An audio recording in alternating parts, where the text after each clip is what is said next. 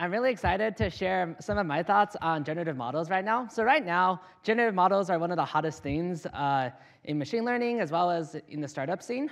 So in the past couple months, there's been this proliferation of text-to-image AI generators. So if you give like a prompt like an astronaut riding a horse in a photorealistic style, you get this really stunning image in like less than 10 seconds. And you can do all types of different prompts. You can do different art styles. And you can get all types of different images. But what I really talk about in this talk is how this is just one of the possible applications of generative models. So instead of just images, there are so many other possibilities that you could use generative models for, some of which I've been exploring and which I will detail more. So the first thing we can imagine that we can use generative models for is not just generating art, but actually understanding images.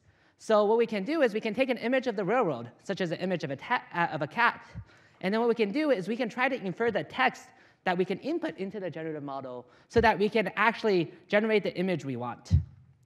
And you can imagine that you can do all types of different images, and you can really like understand what is going on in the visual world. Another thing you can imagine that you can do with generative models is the idea of decision making. What you can do is you can take hundreds of millions of demonstrations of how you can move in the world, like how you can pick up something or how you can walk into a room. And what you can do is then you can tell this generative model, given what I see in the moment, do a particular behavior that I've seen in the past. For example, generate a trajectory that can stack a red block on top of a purple block and a blue block on top of a red block. You can also imagine that you can fit generative models on the millions of drugs that we've synthesized in the world right now. And then once you have this learned generative model, you can just specify what you want. Maybe something that binds to a particular receptor or something with a particular sequence. And you can really quickly design a drug for the domain on hand. And normally, this is a really expensive process, which costs like billions of dollars and many years of progress. But you can imagine that this can greatly reduce your search space and potentially lead to many, very fast cures to many types of diseases. Another thing you could imagine you could do with generative models is the idea of program synthesis. We've written millions and billions of lines of code on the internet. And you can imagine that you can train that generative model on all of these lines of code. And now once you have this model, you can just directly from the model generate the HTML of a web page, or generate a bot that interacts with the internet, or basically construct an application that can do the thing you want it to do. You can imagine that you could use this for reasoning also. There are hundreds of thousands of proofs on the internet, starting from the theorem to how you prove this result and the final result. And maybe just by using these generative models, you could generate many possible different theorems and potentially new mathematical insights. And you could also potentially take the hundreds of millions of search results on the internet and fit a single generative model to this. And then once you have this generative model, you can prompt it with the question you want. And the generative model can just kind of search up in the hundreds of thousands of documents it's learned and give you the answer on hand. So this gives you a really fast way to immediately get the result you want. And really, this is just a couple applications. I've intentionally left one blank because there's like hundreds of thousands of other applications that you could potentially do with generative models. So now what I'll talk about is I'll talk about a couple of these applications in a bit more detail, as well as what I've been doing working along in this direction. So first, let's consider the problem of using these generative models for perception, for essentially understanding the images that you see on a day-to-day basis. What you can do is imagine you have an image of two dogs right now. What you can do is you can take one of these text-to-image models, and you can just input a sentence, an image of a person.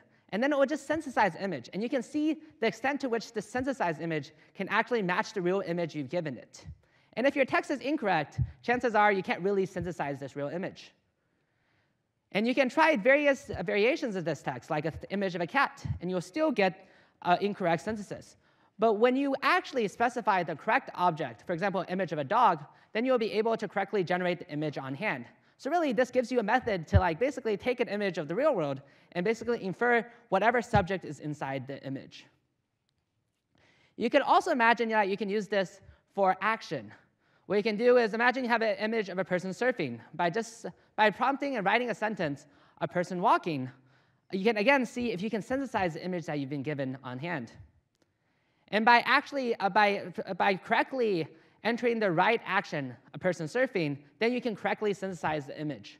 So like this gives you a really a free-form way to understand a variety of images. You can like take take an image of your bedroom that you're in currently, and then you can kind of just get a text description of what is actually in the bedroom directly from these generative models. So one of the limitations of the models currently is that they seem to not really have a good understanding of a common sense. So if you give these models a large blue metal cube in front of a large cyan metal cylinder, and a large blue metal cube on the left of a small metal sphere, then these models don't really generate something sensible. They only generate two objects. And one underlying issue is that they aren't really compositional in nature, and they're not able to generate things that are that different than the things they train on. But actually, that actually isn't the biggest problem. Because some of our work that we found is it's relatively easy to actually get these models to be a bit more compositional in nature. And the idea is that each of these models really specifies a type of probability distribution. So basically it says, these images have high likelihood, and these images have low likelihood. And what you can do is you can really compose different generative models together to really generate very complicated text phrases that are compositional in nature. For example, let's say I want to generate a scene, a horse, either on a sandy beach or a grassy beach where the weather is not sunny. What you can do is, instead of using a single generative model to generate this image, you can compose a series of 4 different generative models. You can use the rules of probability to really combine each of these models together, and then you can just directly sample from these models.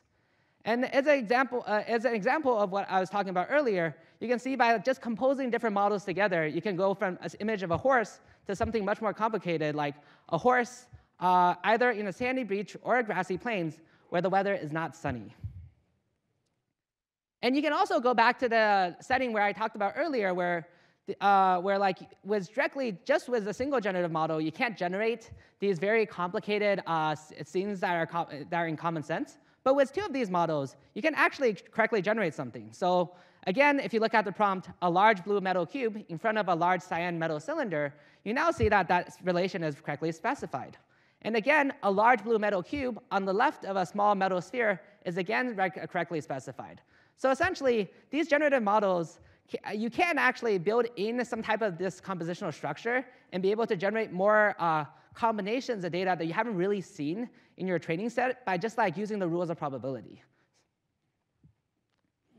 Another thing you can imagine that you can really do for this, you do using these models, is the idea of decision making. So the idea is, can you synthesize particular behaviors using these models? In this particular case, I'll talk a bit about stacking blocks. So what we want to do is this robot arm is going to stack a black block on a blue block and a purple block on top of a red block. And the way that this system works is you essentially just compose multiple models again. So you have a single model that specifies different ways in which you may stack blocks, and you have 2 other individual models that specify orders in which you can stack, in which blocks should be stacked. And by combining both of these models together, you now have generated a stack of blocks with a particular desired order that you wish to take.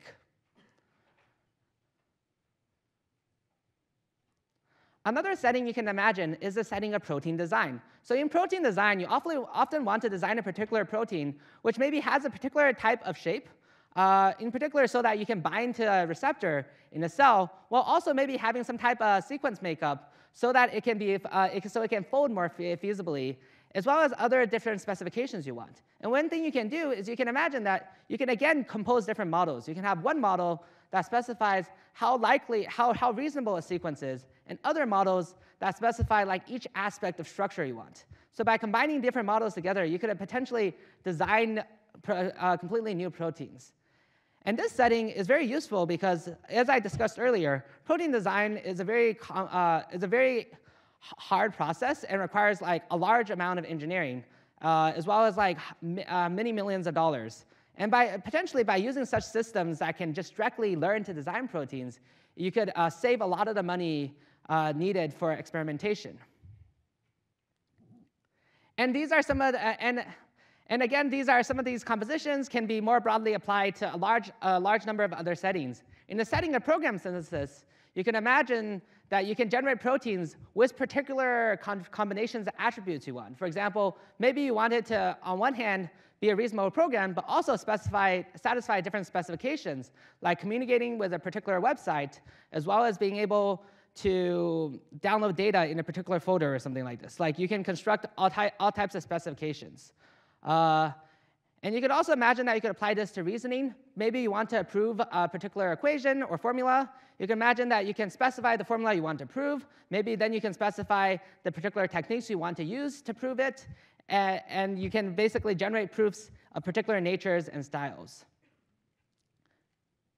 You could also imagine that you could synthesize different types of materials with this approach. Again, we've over the several hundreds of years, we've designed all types of different complicated materials for the different applications we need.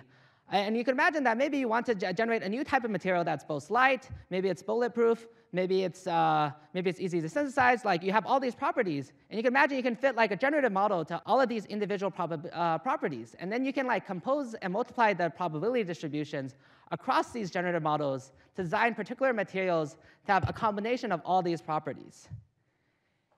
In a likewise manner, you can imagine that like if you want to retrieve information, one approach could be to fit a single generative model across all the information you wish to retrieve. But you can also imagine that by composing multiple sets of models, you could use each model together, the information specified in each model together, to more finely retrieve and fetch the information you want to do.